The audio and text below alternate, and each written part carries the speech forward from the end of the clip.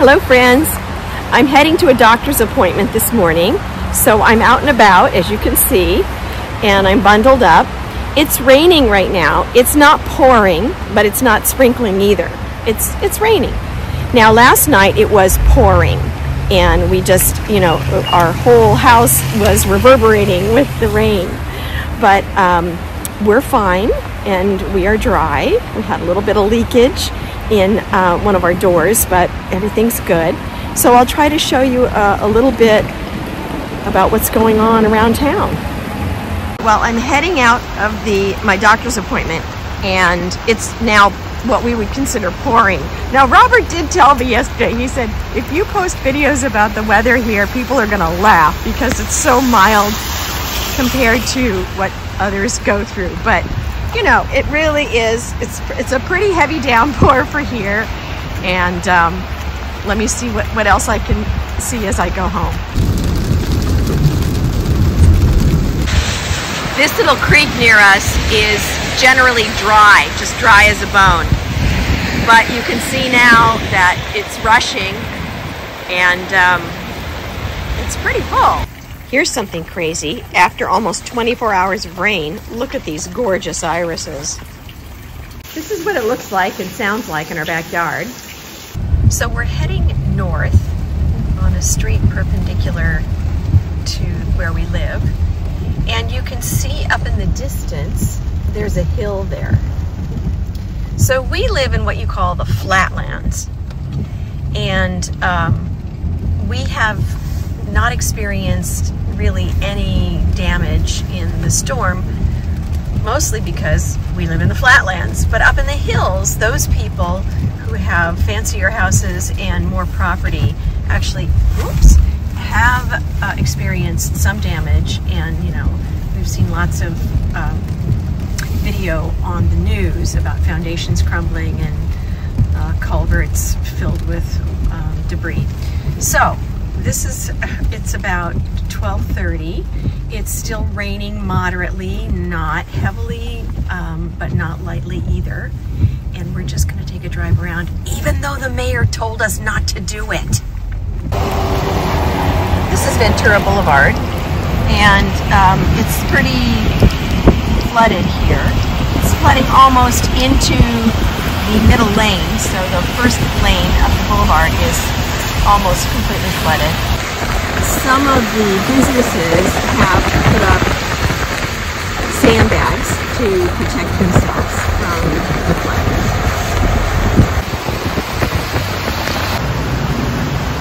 This is the most dramatic water accumulation that we've seen. This is the LA River, very, very near us and very near Jackie and Matt. And you can see it is actually almost over the banks here, and so rapid that you would definitely be in danger if you were to fall in. I feel nervous getting near it because it looks so angry and so ay, ay, ay, ay, ay.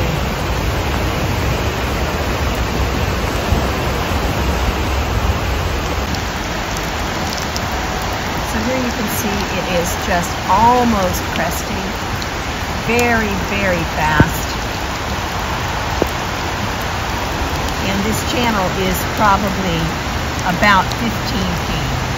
Now if it 15 feet deep and 30 to 40 feet across. Now if it does crest over, there's a lot of places for it to go here, so it wouldn't immediately endanger homes. It's starting to rain a little bit heavier now. We're heading into the later afternoon. It's supposed to rain heavily through the late afternoon, through the evening again. So Burbank Boulevard is normally closed even in moderate rain, but it's closed much farther down. This is the intersection of Balboa and Burbank Boulevard. It's completely closed. But here's something else.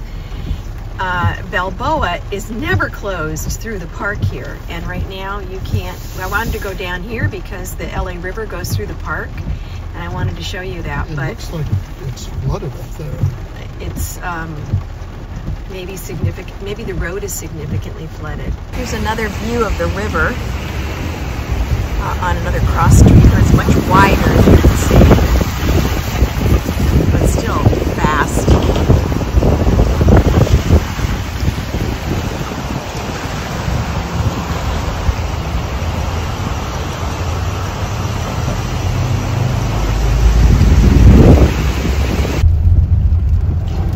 Okay, we're currently on Burbank Boulevard. Whoa, we're going through a really, really deep patch here of water. And Burbank Boulevard runs perpendicular to the Sepulveda Basin Dam. I'm going to show you the intersection where that's more evident, but Robert's going to tell you a little bit about that. All right, so I'm going to give you a little geography and hydrology lesson about Los Angeles. Los Angeles has two major basins, the San Fernando Valley to the north and then the LA Basin to the south. So let me just interrupt you. This is the Balboa Park, part of the basin. So those two basins are both naturally desert environments with soft alluvial soils.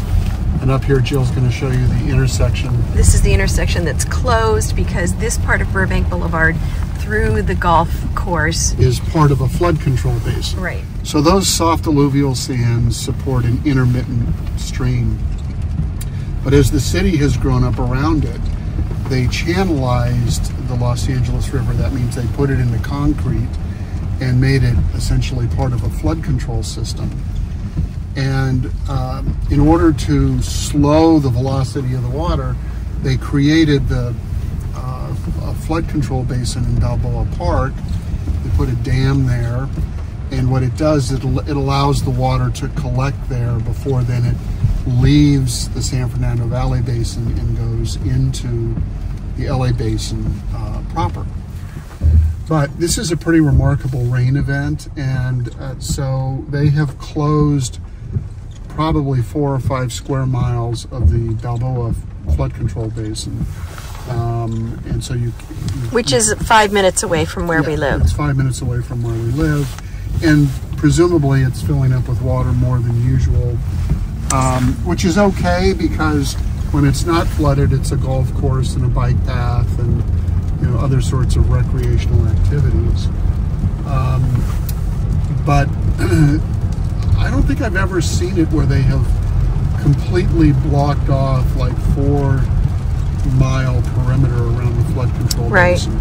So they must have a lot of water in there. They let it fill up, they let the golf course flood, and they hold back water and then control the release out to the LA Basin.